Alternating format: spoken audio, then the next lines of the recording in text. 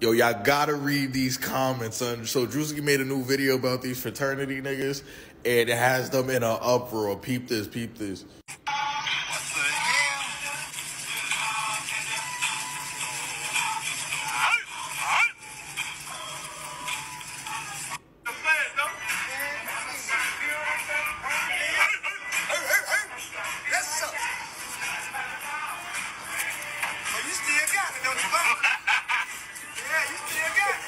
They going mad hard. Homie said, bro, you're a weak-ass comedian and just lost a lot of my respect. Think about the greatest comedians over time. I don't remember any of them disrespecting the D9 org by doing their moves and hand signs for a laugh, especially at this level.